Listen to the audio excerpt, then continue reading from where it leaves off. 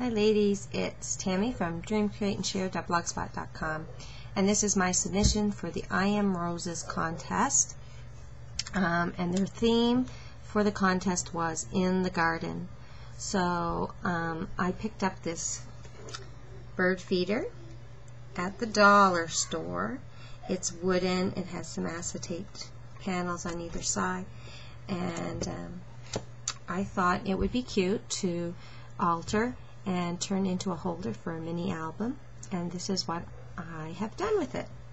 I've covered the outside of the house with paper from Once Upon a Springtime Graphics 45 designer paper,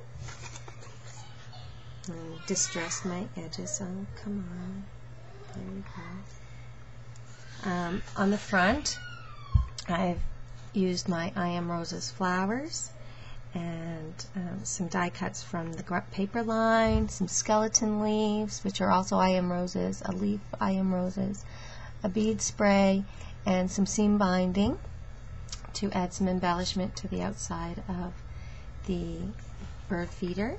On the top roof of the bird feeder I've added some more I Am Roses flowers, leaves, feathers, some Prima bling, a grand adhesion butterfly, and I've used some more die cuts from the collection to add this little tag dangly thing.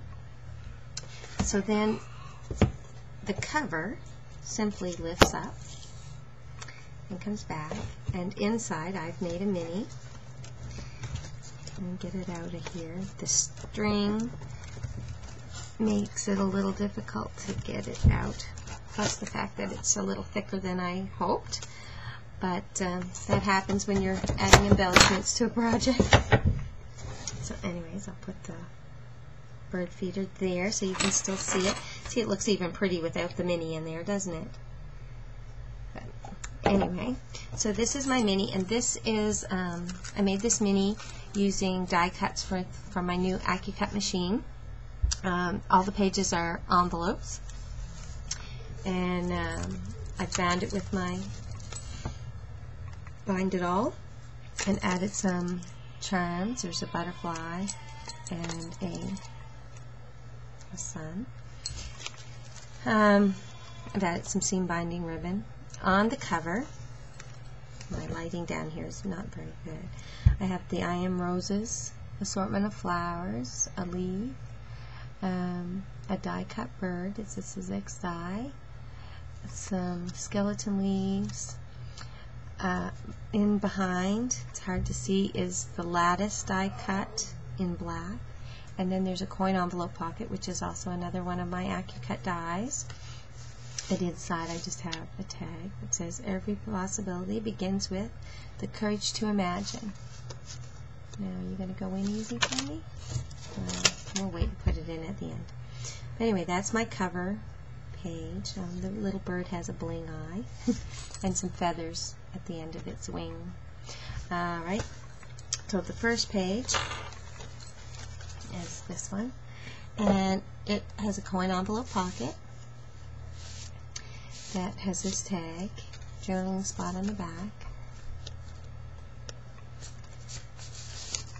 and then it has this other tag. It's a Sizzix die, and I just trimmed it with some die cuts from the collection, and it's just like a little pocket, so these actually come out of their little journal spots, and then a journal spot on the back, and that just tucks in here, and turn that coin envelope actually into a pocket. And the next page, I've die cut some Sizzix angel wings, a photo mat, and then a butterfly, and the top of butterfly I embossed it and added some bling for the body of the butterfly, and of course I've distressed all my edges. Inside each of the pockets is just a photo mat in either white or Baja, a green. Oops, I hate when the camera goes blurry. And just journal spots on the back. And so they're not anything fancy, but they give you a place to put photos and journaling. This next page I've trimmed with some die cuts. I used one die cut to make a pocket, and the other die cut is a photo journal spot.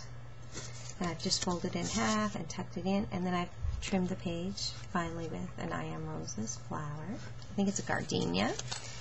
They're beautiful.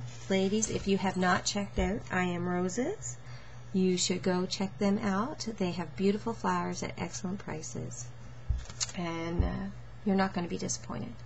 I used a die cut to create a band so I could stick some tags in behind on this page.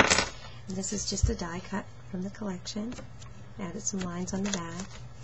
I'm using Sizzix die, which I've trimmed with some die cuts from the collection, some seam binding ribbon, and added some journal spots on the back. Journaling lines on the back, sorry.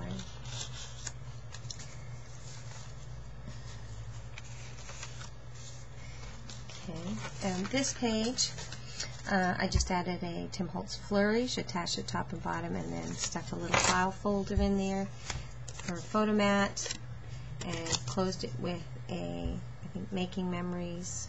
Actually, no, I think this is a dollar store paper clip. And just tucked it under there. And this page, I've used the Tim Holtz birdcage die and made it into a pocket. I've only attached it on like this side. I've used a Tim Holtz Swivel Class to attach, looks like it's attached to the binding. A die cut bird with feathers for its wing, and then a die cut ticket with some die cuts from the collection to decorate it up, and journaling lines on the back. This page, some more I Am Roses blossoms, cherry blossom and a mini rose, I Am Roses leaf, and a die cut photo mat. Uh-oh, somebody must have fell or something. The last page has a coin envelope pocket with a die cut from the collection and journaling lines on the back, a die cut embellishment, and last of all, a mini Baroque photo mat. And that's my project submission for the I Am Roses in the Garden contest. It ends the end of the month, so you still have a little time to come up with your own creation. You have to do a video link with your project, and I hope you enjoyed this project. Thanks for watching. Bye.